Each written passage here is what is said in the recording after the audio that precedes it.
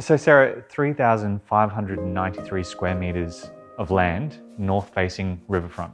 Yeah, so this is truly unique, and it's not many times I've been invited to a property of this size. And obviously your investment firstly is in the land size and the potential, and this amazing view. I mean, you're just so elevated and you can capture it from everywhere in the house.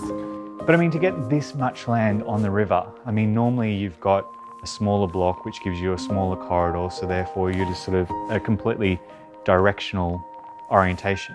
Whereas here, it's really 180-degree panorama, isn't it? One of my favourite things is seeing people walk through the front door for the first time and go, wow, look at this view. And it doesn't disappoint.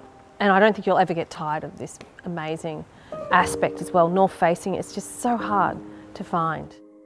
But it's true, isn't it? You walk in this house and the thing is you actually open the front door and you just look straight at the view. I mean, forgetting how big this house is. This is more of a compound than just a house, because there's actually several houses on the block.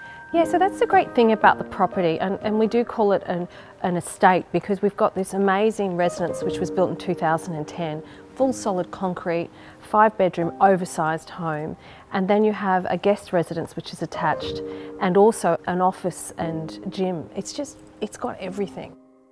So when they built this home, it was up for many awards, and the coffered ceiling won an award for seamless design, and it's so elegant, it's just timeless. Well, I mean, we've got travertine floors throughout. The ceilings are overscaled, oversized.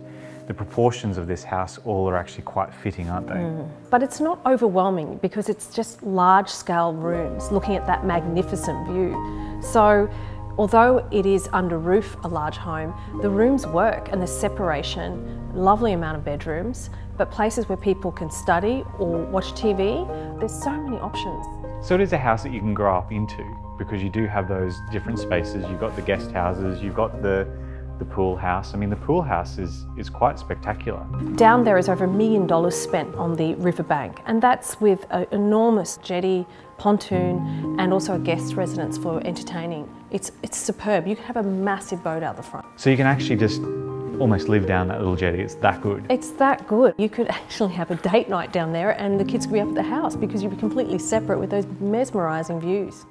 So one of the things I feel is important with a house, especially a house of this sort of grandeur, is that sense of arrival when you get to the property. You come in the gate, you cascade down the stairs, you're greeted by the pool, then you come to these beautiful doors and chandelier.